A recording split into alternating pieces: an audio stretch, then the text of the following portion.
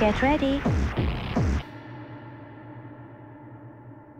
As an instructor and clinical supervisor, I often see students completely thrown by the concept of masking. When I point out that masking is needed during testing, they freeze up and get discombobulated. I'm here to show you that masking is nothing to be afraid of once you break it down. The first thing we need to understand is why masking is so important. To demonstrate this, let's meet my nieces and nephews. Okay, so behind me are two rooms that represent your right and your left auditory pathway. The doorway represents your ear canal, and my teenage niece in here, well, she represents your right cochlea. And over in the next room is my teenage nephew representing the left cochlea. Like most teenagers, they do not want to be bothered by their siblings.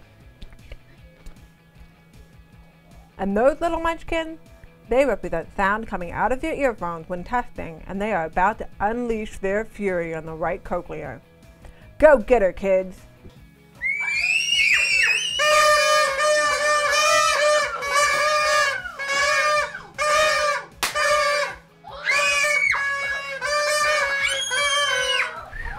I'm just going to close this door.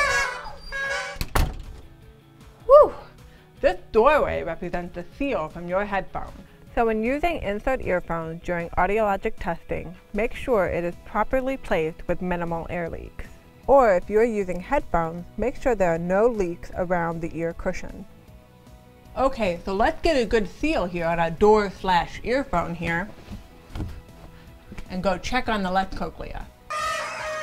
So the sound that is intended only for the right cochlea is being propagated through the wall and is affecting the left cochlea.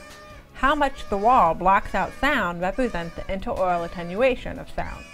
And this wall represents, you guessed it, your head and skull. Poor kiddo, there's just no escaping them, is there? So why am I telling you this? Now that you know that sound propagates through the skull, it is very important that we audiologists test the ear that we want to test. For example, we can't have the left cochlea knowing that we're going to throw him a party tomorrow. What? You guys are throwing me a party? Oops, see what I mean? Excuse me a minute. We're not throwing you a party, we're writing with Sharpies, duh. Okay, I'm just gonna have you listen to this. There you go. Okay, so we can talk about him all we want, right? So why is that? It's because I'm masking the left cochlea over there, keeping him busy so I can discuss all the important party details with the right cochlea over here. Now, a long time ago, nifty people with a knack for acoustics calculated the attenuation of intensity by your noggin as sound travels from one ear over to the other.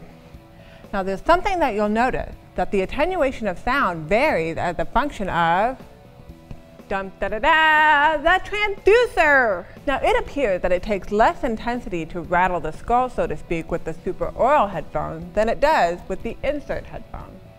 Now, why is that? Well, that answer basically comes down to two words: surface area. So let's say that this speaker here is the transducer we are using to test this giant ear, and this rice here represents bone. When you use supraoral headphones, there is a greater surface area contact between the transducer and the ear/bone. So when you play a tone, voila, the bone vibrates. However, when you use an insert earphone, the speaker is housed away from the ear. Because there is less contact between the speaker and the ear, you have to turn the intensity level up before you can rattle that rice. So now that we know why we mask, now the question is, when do we mask? Now this is where we refer back to those very same people with the knack for acoustics. So we know the intraoral attenuation value for each frequency and each headphone.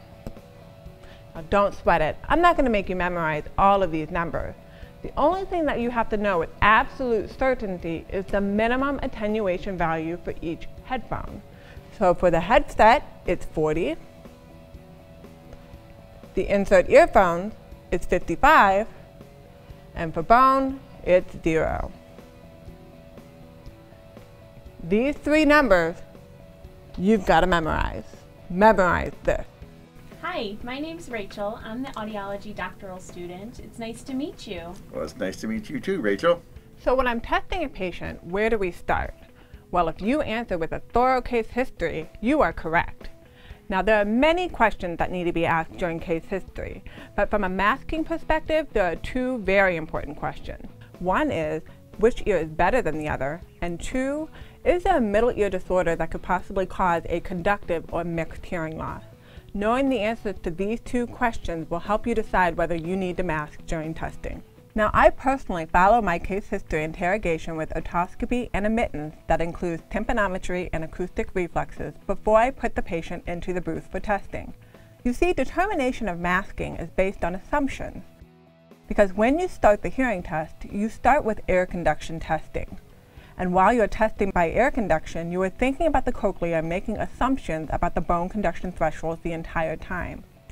Starting with admittance allows me to get as much information about the middle ear status before we even touch the audiometer.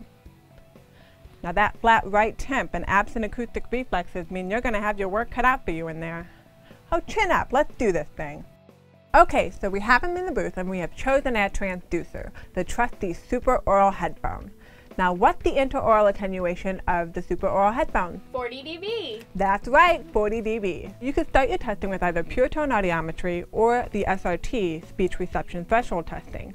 I personally like to start with the SRT because I could quickly confirm the better ear and also how much of a difference there is between the two ears. First, you get the SRT value of the reported better ear, and then you switch over to the poorer ear. If the difference between the SRT values is greater than 40 dB, then you have to mask. Now, before we go any further, I want to make sure that you understand an assumption that we are making here. When we decide whether we need to or do not need to mask, we are comparing the air conduction threshold of the test ear to the bone conduction threshold of the non-test ear. Bone conduction. The bone conduction threshold that we haven't measured yet. See, now you understand why I like to do admittance first. Because I measured normal middle ear function in the good ear, and because there was no report by the patient of pain, pressure, drainage from that good ear, I'm assuming that the bone equals air conduction threshold in that ear. So the difference between this SRT value and the assumed bone conduction SRT value is less than 40 dB. Now let's look at another scenario. Let's say our patient here has a severe hearing loss in his right ear due to a childhood illness. But he comes to you because he has pain in his left ear, accompanied by oral pressure and tinnitus. So you look in his ears and you see that it looks normal and healthy on the right side, but then when you look in his left ear, it looks like there's signs of a middle ear infection, which is confirmed by a flat temp. Since his left ear is still his reported better ear, we begin measuring the SRTs in that ear and get a value of 40 dB. Then we switch over to the right ear and measure the SRT in that ear, and we get a value of 7 dB. Now, the difference between the air conduction values is 30 dB. But what can we assume about the bone conduction threshold of the left ear? Well, I would assume that it's either normal or possibly a slight loss based on his case history and tympanometric results. Remember, knowing when to mask is based on the difference between the air conduction value of the ear that you are testing and the bone conduction value of the opposite ear. So as you can see, the difference between these two values is greater than 40 dB. Now, the masking rules and techniques for speech reception threshold testing are exactly the same as the masking rules and techniques for pure tone testing, which we're going to get to in a second. Now, back to reality. So my wonderful student here has moved on to pure tone audiometry and has just completed testing of the good left ear. And she's now ready to move on to that right ear. All right, we just finished with the left ear. Now we're going to go to the right ear. You're going to hear some static in that left ear, but just ignore that static and only press the button when you hear those beeps. Okay, she's starting with 1,000 Hertz, and she gets 45 dB as the threshold. The threshold in the left ear is 25 dB, so the difference is 20. I'm assuming that there's no conductive component in the left ear because of normal admittance, so she's going to keep testing until she finds a difference of 40 dB or greater. Ahoy! Now there's a big difference. 65 minus 10 equals 55 dB. So now the question is, does he hear it in his right ear, or is the sound being transferred to his left ear via bone conduction? There's only one way to find out: masking. When masking, the first question is how much narrowband noise do we play to the good ear? Well, that's a very good question. There are many various rules for calculating the introductory masking level, and in the end, if the plateau method of masking is properly executed, we will all arrive at the same outcome. It's just like there are different driving directions to get to a destination. However, like directions, we want to pick the rule that gets to the proper outcome in the most efficient manner. So my rule of thumb for determining the appropriate minimum masking levels is this. When the threshold of the non-test ear is normal or less than 15 decibels, just present the masking noise at 30. When it is between 15 and 60, just add 15 dB to the threshold value. When it is greater than 60 dB, add 10 dB to account for possible recruitment. So the threshold in the good ear is 10 decibels, so that means the masking level would be 30? What do you think? Is that correct? You guessed it, 30 dB. Start your level. In order to demonstrate the plateau method of masking, we're going to have the Battle of the Ears, where you get to see the actual cochlear responses. So Rachel here is going to present narrowband masking noise to the left ear at 30 decibels. Then present the tone to the right ear at 65. No response. So she's going to increase the level to the right ear to 70 and present the tone. We have a response. So which ear is it? Raise the level of the masking noise to 35 and present 70 again. No response. So this means that the good left ear was responding to that tone all along. So now raise the level of the tone to 75. And we have a response. Raise your noise to 40 now. And we still have a response. 45. And we have a response. This is the right ear. The right ear max threshold is 75 decibels. That's 3 responses in a row, so it must be the right ear responding, because we have achieved a plateau of 3 straight responses when the noise has increased 15 decibels. Now let's do another one, this time keeping you in the dark as to the cochlear responses. Cochlears, you can lead now. Okay, so the unmasked response is coming in at 50 decibels at 500 hertz. And the left ear is at 10 decibels. So 50 minus 10 is 40, so we have to mask. So where would I start my masking levels? 30 dB? Very good. Who taught you to be so wise? Okay, let's see if I can do this. Masking noise on in the left ear at 30 dB. Present the tone to the right ear at 50 dB. No response. Okay, I'm going to turn my tone up to 55 dB. Present again. I got a response! Okay. Turn the noise up in the left ear to 35 dB. Present the tone again at 55 dB to the right ear. Another response! So I turn up the noise to 40 dB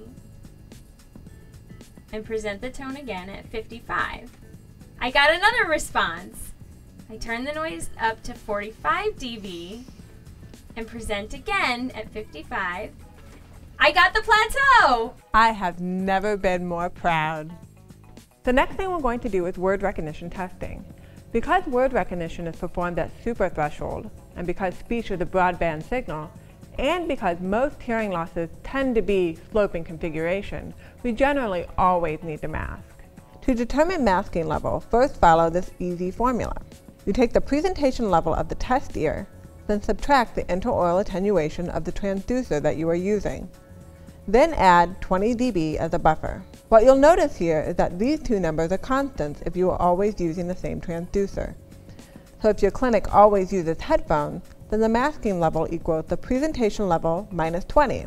If you use inserts, then the masking level equals the presentation level minus 35 decibels.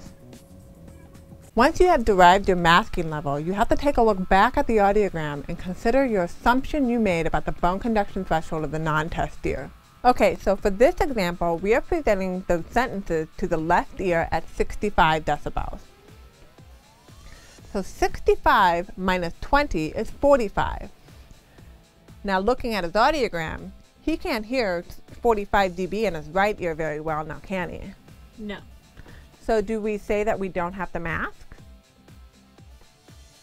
So what did we assume about the bone conduction threshold of the right ear?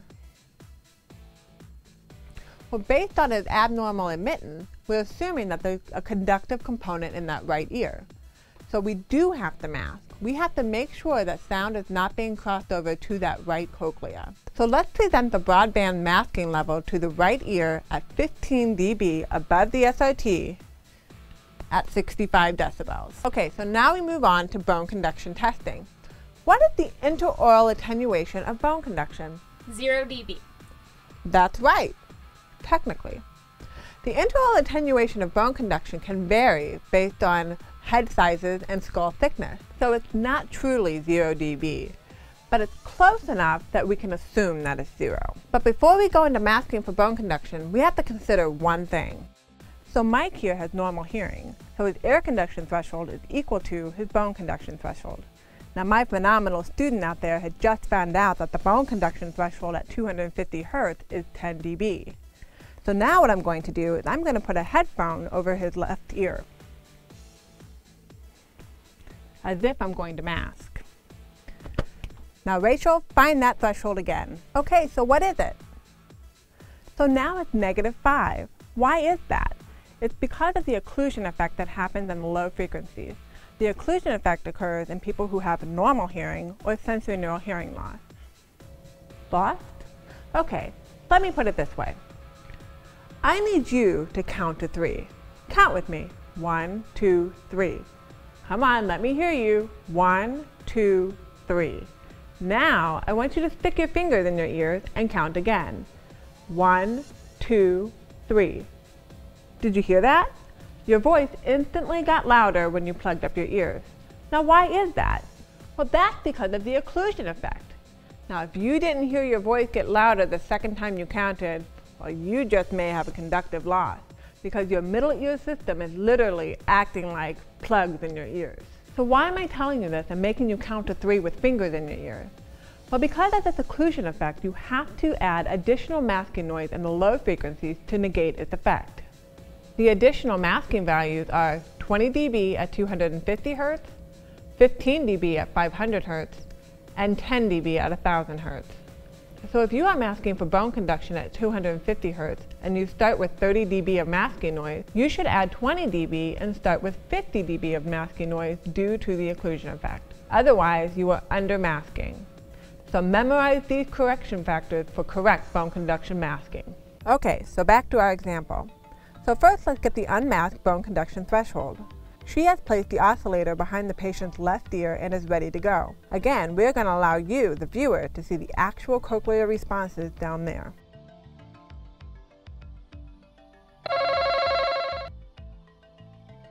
We have a response. Now, which ear do you think that is? It's okay to not know, because sometimes it's actually both cochleas responding. So, which ear do you think it's likely to be? The left ear? Good. Why? And don't say it's because the oscillator is behind the left ear. Because it's within 10 dB of the air conduction threshold of the left ear? Fair enough. Now the truth is we don't actually know which ear responded unless we ask the patient which ear they heard it in.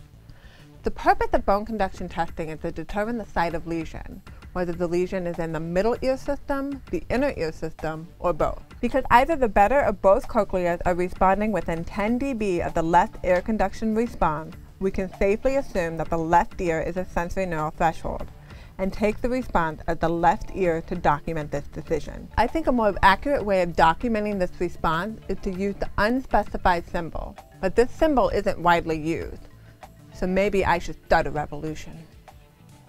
Okay, so Rachel has finished all the bone conduction testing and has found that the left ear has a sensory neural loss. Good job. Now we're going to move on to the testing of the right bone conduction with masking. Okay, so where do you want the noise? Left ear. And where does the bone oscillator go? Behind the right ear. Very good. Now masking for bone conduction is just like masking for air conduction, except that you have to take the occlusion effect into account. So for this example, given the case history, the right admittance results, and the good word recognition score, we're going to assume that this loss in the right ear is a mixed loss. So we don't have to correct for the occlusion effect because they're already occluded. Very good. Now go get those plateaus.